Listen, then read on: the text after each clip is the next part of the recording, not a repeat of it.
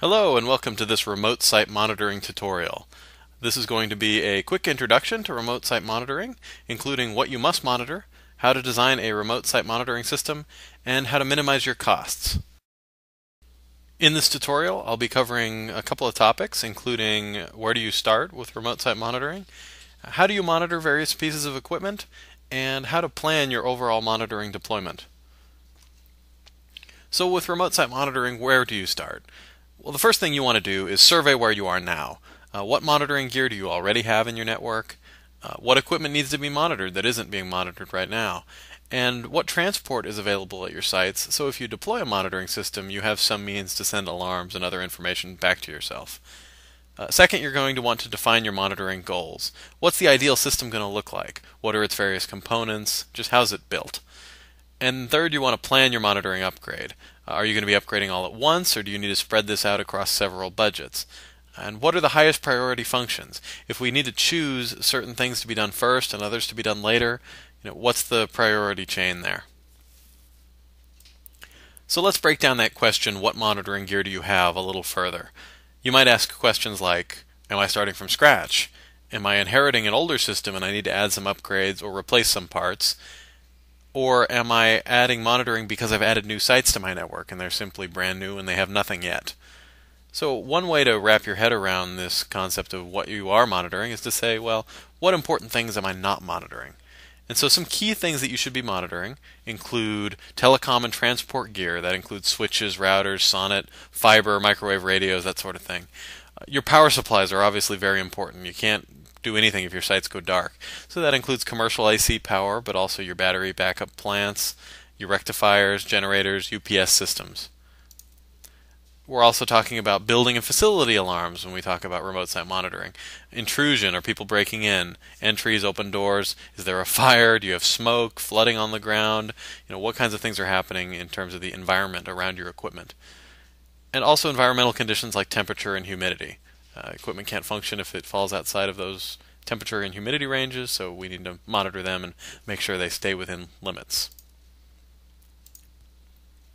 Some general principles for monitoring sites.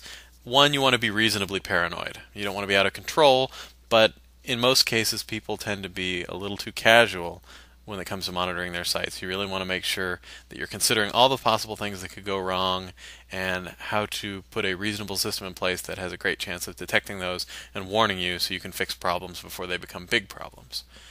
The second principle is that more detail generally equals less waste. There is a point in which you'll bury an operator with too much detail and alarms, but most companies haven't bumped up against that problem. Usually it's a question of having too little detail. So you want to make sure that your system is going to say, specifically, this is what this problem is about, this is what this alarm means, not just some generic major alarm message and you have no idea what it is. You want to know where the problem is, what it is, who needs to go out with what tools, what time, all kinds of detail so that you can send the right people the first time and not let problems fester. The third general principle is to buy upgradable and scale up. If you buy a system where you're locked into a proprietary protocol or a single manufacturer's equipment, that's not good for anybody. You're going to be trapped. You have to upgrade all at once. If you ever want to change systems, you have to do that all at once. You want to buy something that's extensible, where you can buy pieces of it now and add more later, and switch between manufacturers if necessary. You want to have an open system. Fourth principle, plan for the next 5 years. Don't be focused on just what you need today. Think about where is the company going, what's our growth, is this system going to accommodate our needs both now and in the foreseeable future.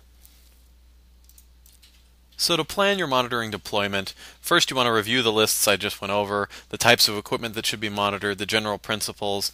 Ask yourself, how well are you currently fulfilling each of those ideas?